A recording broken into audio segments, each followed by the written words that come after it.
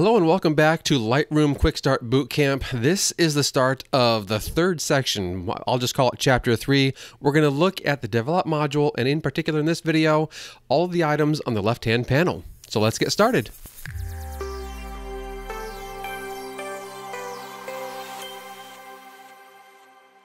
Let's just dive right into Lightroom, and Adobe has done me a little bit of a favor in that they had a pretty major update to Lightroom when I get here to producing Chapter 3. And there's just been a lot of changes here in the Develop module, in particular this masking function. Well, we will definitely get to that in a future video. But today, we're going to be looking at all these items in the left-hand panel over here. When we're in the Develop module, we have much the same opportunity to control the panels. So for instance, we have the arrow here that can hide the panel. Same thing happens on the right-hand panel, the top element, and then the film strip down here at the bottom with that little arrow way down there at the bottom. You can also hit the tab key to get rid of the main panels, but you're keeping the upper and the lower panel, and then you should be able to hit shift tab and it gets rid of all of them and you're just looking at your photograph. Shift tab to return back to the panels view. And then let's take a look here at the navigator. This behaves exactly the same as when you're over there in the library panel. It's just that I find it pretty much more useful here because I spend most of my time in the Develop module, and this is where you're really getting detailed into your pictures. So when I click in here, we can see the default is to go over to this, zoom in photo, and then we can change this. Let's go into say 100%. And then when I click back and forth, the toggle is between the 100% and the fit. And then I could also do 50%.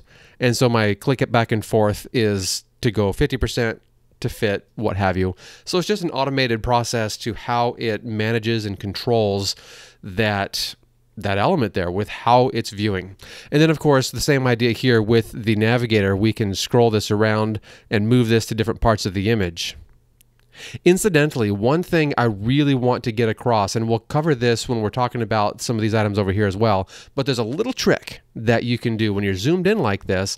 Let's go ahead and zoom into 100, because when I'm editing my pictures, I'm always zoomed in at 100 when I'm doing spot checking. And what we're looking for are either dust spots or just little things. Maybe they're not dust, but just some other anomalies in the picture that we just don't want to have. And so if you use the page down keyboard shortcut, take a look at what's happening there in the navigator. It's just bumping you down to the next part in the frame. It's still filling your frame. You're just going down in the image. And this is a great way to make sure that you're analyzing 100% of the image. You're not going to miss anything when you do this, because when you come to the bottom, I have one more tap, it looks like, to grab just a little bit more that we were missing there. And then I hit page down again, and it goes to the next column. And it just keeps going down, down, down, and then to the next column again. I really like being able to do that. I love that little trick when I'm trying to do my spot, getting rid of those spots, doing the healing, doing the cloning, whatever it is I want to do. I'll cover that again when I get to those tools, but for now, just a little quick tip for you there. Let's take a look at this next item, these presets. I'll certainly admit I am not a big, huge preset user, but these can be really valuable. So when you're going into these presets, what can really be awesome is just the fact that it gives you literally a preview of what the preset will do to your image when you click that button. So if I were to like this one, let's say, I just click the button to make it happen. Now, since I am on a collection for my website, I'm creating a gallery website that will offer prints for sale and such. And I'm in that collection. I don't want to really mess up this image. So I'm going to go ahead and create a virtual copy first, and then we'll go to town with it and we'll start to be able to look at these things. So I can do that as a preset. Now on this one, the sky is just way blown out, and I can then come over here. For instance, the whites, I'll then modify the preset. So it's no longer based off of that preset, but it's much better according to this photo. So presets are just an idea. Let's get you in the ballpark. Let's get some maybe creative juices flowing.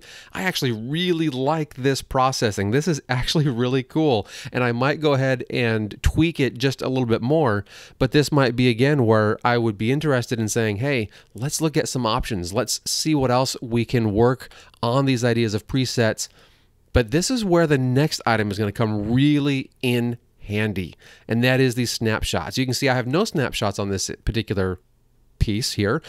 The snapshots are going to take a time in history as it relates to all of your settings and all of your everything you got going on in your image, and it's going to bake them in, and it's going to allow you to go back and forth really quickly without having to worry about what shows up in the history panel.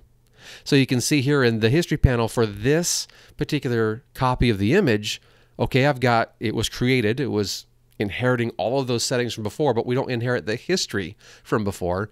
I then hit the preset TR01. I then made it a whites adjustment. That's all it is. So let's go ahead and make a snapshot here, and I could name this snapshot or just leave it with the date like it had it there.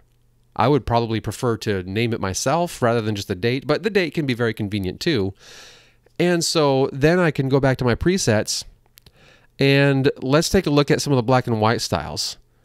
So, that little kind of a sepia tone is pretty cool. Stronger sepia tone, a really moody greenish tone, that could be pretty cool. And then I can come in here and I can inspect exactly, what kind of color grading is applied, if any. So it looks like we have something on the highlights here.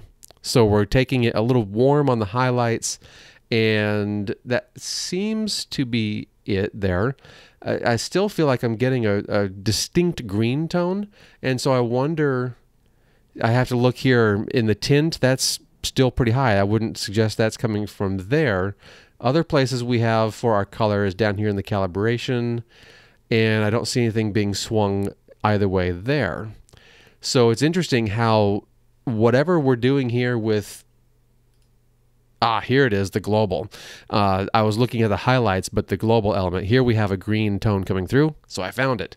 So it's just setting these things, and it's just setting you up for, again, these ideas of a starting point. I would say if I didn't like that green and I wanted to go something more cooler like this, excellent, I'm ready to go.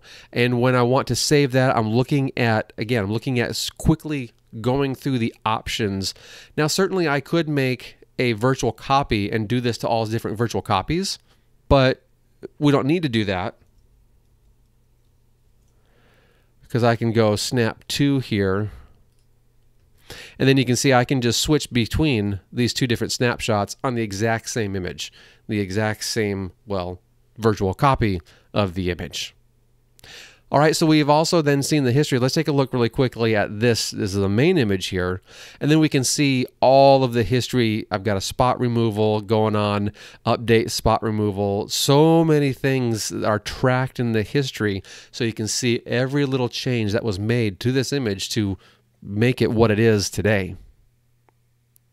And then we have our collections. Now, I find this interesting that we're able to have our collections here, but we don't have our folders and whatnots. If you want to change folders, you got to go back to the library module and select a different folder. But if you're working in collections, then you have the collections fully accessible here. And I just find that to be an interesting idea. Adobe, I think, they're wanting to make it convenient for us for sure, but I think this is also a subtle way of saying, use your collections. Do something with collections. Make it that you mostly use your collections to categorize and find your images. I do them in folders myself, but certainly as you can see here, I do have quite a few collections coming through as well. It's just that that's not my primary method of just managing my images and going through and categorizing the images the way that I want them to be categorized. They are for projects, they are for special uses kind of a thing, not my everyday kind of, this is where I jump to every single time. All right, and finally, I'm going to take a look at here this copy and paste buttons. It kind of seems odd, but that we would copy and paste what? What are we talking about here? Well, let's go ahead and click on this image.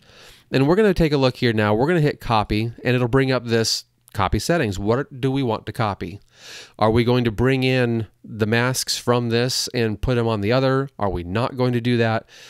Bring in the crop information. So these types of things I like to leave alone and not synchronize from image to image. It's highly similar to the synchronization function that we'll be looking at in a future video as well. It's just this is kind of a one-off idea. So we only have the one image selected.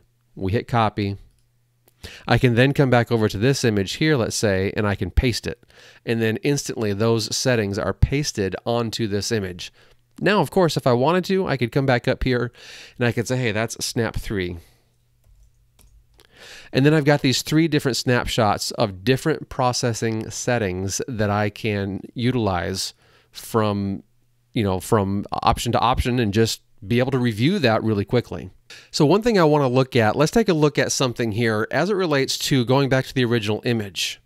And I find this interesting. See, when I go to this other image and I look at my snapshots, nothing is really surprising me there. There's something that's unique to those items, right? Unique to those images. When I come to this virtual copy and then I go to the original of that virtual copy, those snapshots are still available. I find that interesting. I would have expected that to not be available because that's supposed to be a separate rendition, a separate entity of that image, right? And so what I probably should do is go ahead and create one here that says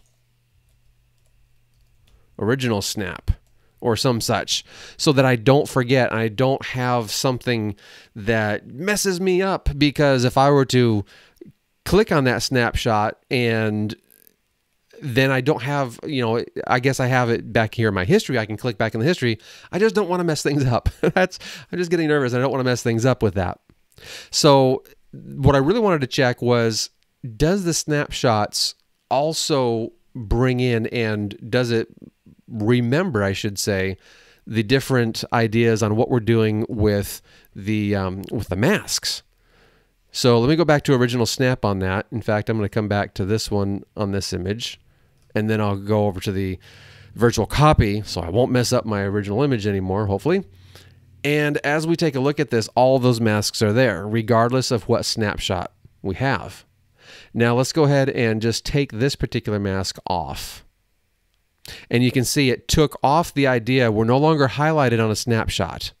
So if I go back to snapshot 3, you can see it adds that mask back in. So even that information is encased there. It's included in that snapshot. It's not just these items that are over here in the develop module and all these other things that are here and easy to access, but it's also these tools, these mask tools that you have.